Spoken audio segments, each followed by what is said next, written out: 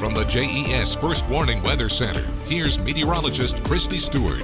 Welcome back to winter. We saw temperatures that were much cooler today, down into highs only in the low to the mid 40s for a lot of us. We are going to be staying with these cooler temperatures as we head throughout the next couple of days. And we also have a little bit of rain on the way. So right now it is nice and dry out there. We could be seeing a couple of stray showers, maybe a stray flurry out there. Nothing amounting to much throughout the overnight hours tonight. As we get into tomorrow morning, waking up to temperatures in the mid 30s, starting to see some rain moving in. Those scattered showers continue throughout the morning, impacting our Virginia communities and then continuing into the afternoon for our North Carolina communities. We'll be seeing those high temperatures tomorrow, a little bit warmer, but still below average in the lower 50s.